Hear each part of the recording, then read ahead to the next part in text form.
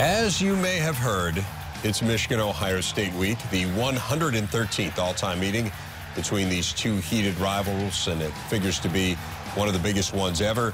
The Buckeyes have owned this series of late, winning 11 of the last 12 seasons.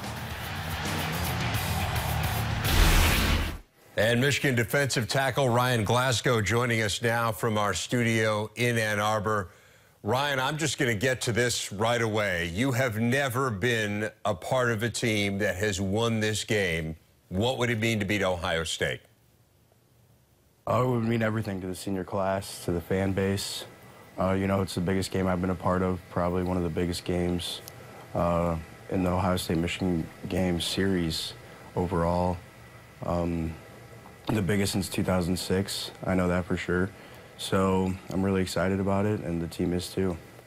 Let's talk about your preparation for this game. What's the toughest part of their offense for you to deal with?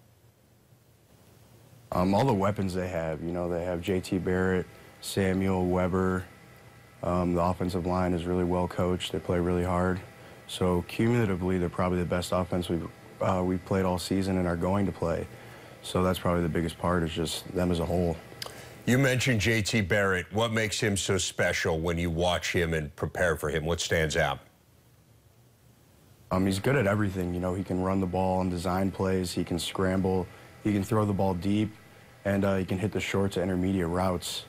He can do it all, and he's a great leader for their team and for their offense.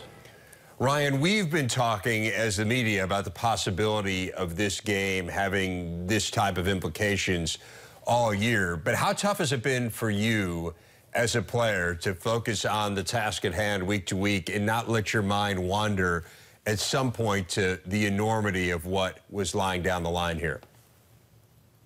You know, it can be tough at points. You catch yourself watching them on TV, scouting them unintentionally at a game they play at night after you play your game. But Coach Harbaugh's done a great job of keeping us focused, and every game is a championship game. If you want this Ohio State-Michigan game to mean anything at the end of the season in terms of Big Ten championship possibilities and playoff contender possibilities. So it is tough, honestly, but I think Coach Harbaugh's done a good job keeping the blinders on us as we've gone throughout the season. When you really think about it, lack of success against Ohio State is one of the reasons that Coach Harbaugh is at Michigan, one of the reasons that the job came open. So what has his message been about the nature of this rivalry, not necessarily just about this game this year, but about what the Ohio State game means to the Michigan program? I think the analogy he's used is a street fight, you know. Two really good teams are going to battle out there. And you got to prepare, or else you can go out there and get your butt kicked as a player and as a team. So you have to prepare hard. You have to work all season. And this is kind of the pinnacle and the accumulation of all the hard work that you put in throughout the season and through camp in the off-season. Your brother Graham preceded you at Michigan, and I know he had actually committed originally to go to Ohio State as a walk-on, and then Jim Tressel got let go, and all of a sudden he wasn't sure what his future would be there, and then ultimately ended up walking on at Michigan instead. And of course, then you followed him there. Have you ever thought about the possibility, if he would have gone to Columbus, that maybe you would have ended up on the opposite side of this rivalry? Yeah, that has crossed my mind before. Graham and I have talked about it, and you know what, there probably is a pretty decent chance we both could have ended up at Ohio State, and also our little brother Jordan could have too.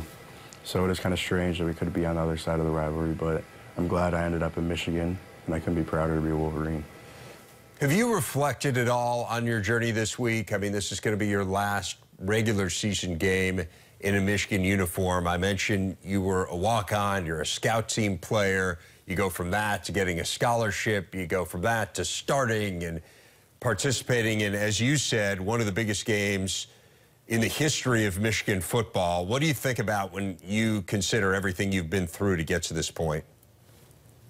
You know, it probably hasn't hit me yet. I've reflected on it a couple times, but I haven't really gotten too deep into it. It will probably hit me after the season completely.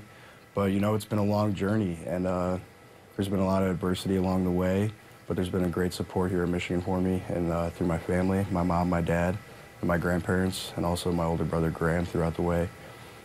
Without them, I don't know if I'd be here at this point, but I'm glad I am. Michigan defensive tackle Ryan Glasgow. I know the Wolverines fans are glad you're there as well and looking forward to the game on Saturday. Thanks for spending a few minutes with us.